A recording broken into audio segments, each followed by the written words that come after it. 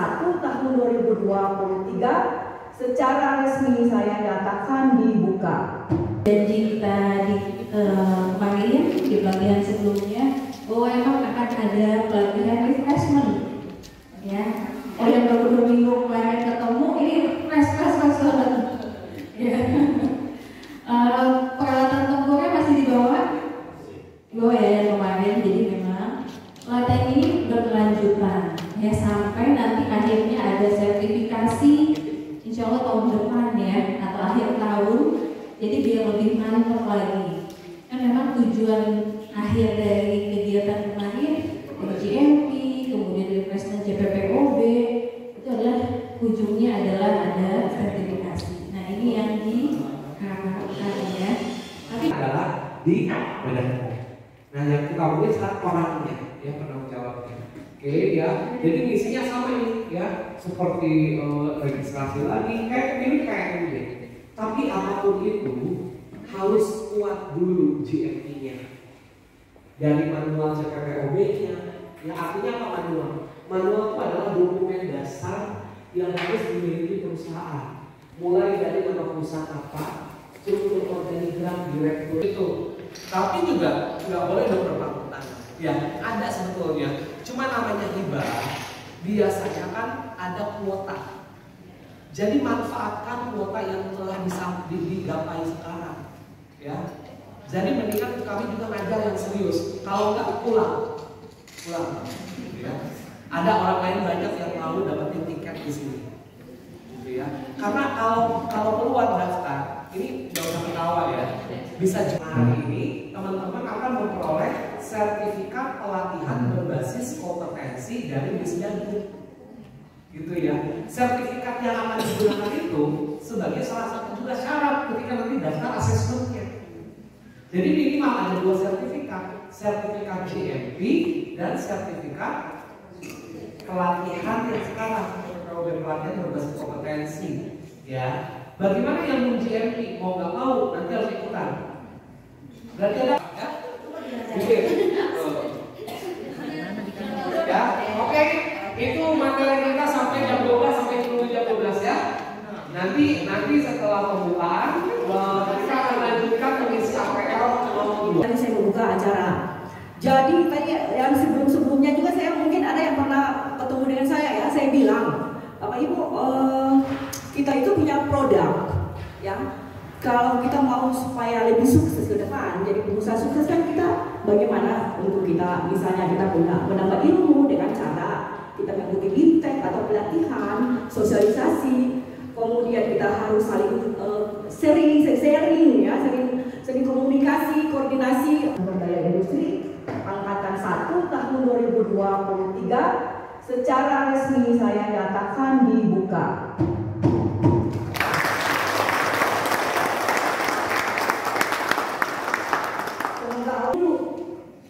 ya baru bisa diminta pemerintah, bisa bikin layout gitu ya. Bukan dibuat belum sudah sebagian ya. Nanti yang baru apa sih alur proses nanti ditanya sama berarti sedikit ya. Alur proses itu seperti apa? Seperti ini ya, desain, apalagi sebenarnya kalau yang mau usahanya baru punya tempat kosong ini sebenarnya gampang ya. Kita beli barang semahal apapun, kalau cara makainya salah tetap nggak awet gitu ya. Itu fungsinya seperti itu. Jangan sampai SOP itu fungsinya biar pemakaiannya benar. Teman-teman bekerja, tentunya sebagai pekerja yang baik, kita harus menjaga kebersihan diri sebelum memulai pekerjaan. Mandilah dengan air bersih, cucilah tangan dengan sabun dan cairan disinfektan. Ini penting ya, video-video ini kita share. Jadi teman-teman bisa melakukan training ya, buat karyawannya, buat istrinya, buat suaminya, buat anak-anaknya yang mungkin ikutan produksi dalam kita ya.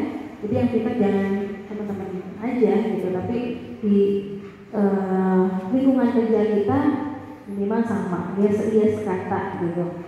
Kemudian nanti ada hubungannya. Apa aja yang wajib ini dari awal? Ayo, produk apa aja? Jadi pelajaran GMP apa aja? Minuman ready to drink. Ya, mau sekecil apapun usahanya itu harus camping. Apalagi? Frozen food, ya, atau segala sesuatu hal yang menggunakan klaim harus penyimpanan suhu tertentu. Ibu bikin cireng, kagak ada dagingnya, tapi ibu nulisin tuh di label, disimpan sebagai disimpan dalam kulkas itu jadi diusir dari dinas. Ada apa ya? Apalagi yang wajib camping? Ayo, apalagi ya? Mana yang iklan GMP? Ayo. Susu bukan BTP. Apa maksudnya? Oh, produk-produk yang berupa BTP ya. Kalau kita produknya misalkan pemanis, pengasam dan lain-lain. Terus apa lagi? Produk yang wajib SNC. Terus apa lagi? Apa lagi? Makanan. Ditampilkan bukti-bukti yang relevan, ya. Apa aja? Ya, misalnya SOP, form, foto dan lain-lain. Nah, ini kita sekarang mulai breakdown satu-satu. Jadi yang mesti disiapin itu apa aja sih? Nah, sekarang ya, nanti siang baru kita bikin hal-hal yang dibutuhkan ini, gitu ya. Oke. Nah, mungkin nanti ini apa itunya? Ada tanda ini panah. Oh jangan, bukan. Adonan kulit itu ini kan? Ini ya. Ini panah ini menandakan proses. Ya. Berarti ini bulat. Ini tulisan adonan kulitnya nggak usah biru. Sebelum pengesan. Ini juga nih kipas. Yang ini bukan keluar, kalau keluar itu udara, air, ya nggak boleh ada tanda keluar nih. Genggam air, kecuali limbah.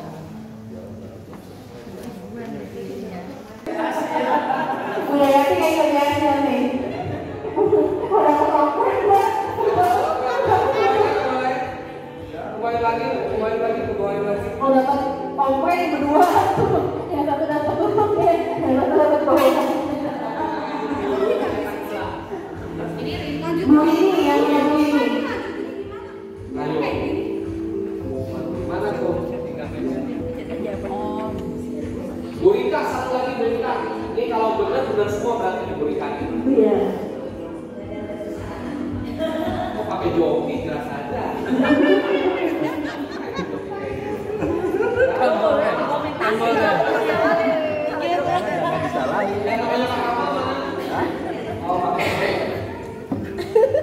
Yang kopi ya. Beli ke satu lagi dulu, apapun caranya.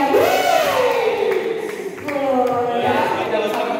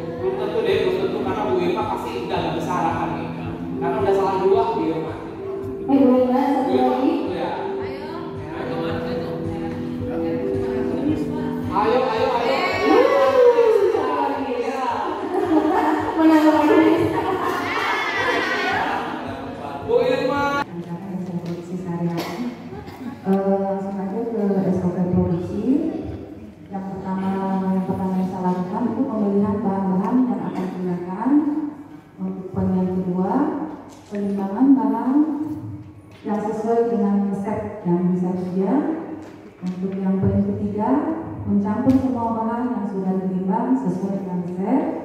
Untuk yang keempat adalah proses pengadonan sesuai dengan tekstur yang sudah ditetapkan. Pertama poinnya adalah barang yang dibeli atau dikirim dari supplier dicek sesuai atau tidak dengan jumlah dan harga yang tercantum di dalam bon pembelanjaan. Untuk poin yang kedua adalah barang yang sudah sesuai dicek tanggal dan kadaluarsanya. Untuk yang poin ketiga adalah barang yang sudah sesuai disimpan sesuai dengan jenis barang seperti bahan kering atau bahan-bahan lainnya yang bisa disimpan di dalam kontainer atau box. Enggak kok, ada yang mau menanggapi dari yang tadi dipercayai? Atau masih pusing juga? Ternyata sama juga yang kerjain kayak gitu. Ya.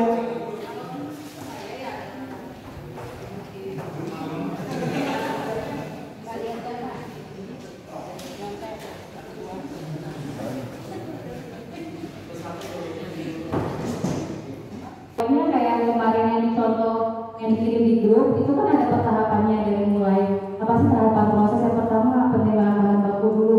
Sampai produksi itu dari mulai penerimaan bahan baku sampai penyimpanan itu masih masuknya proses produksi.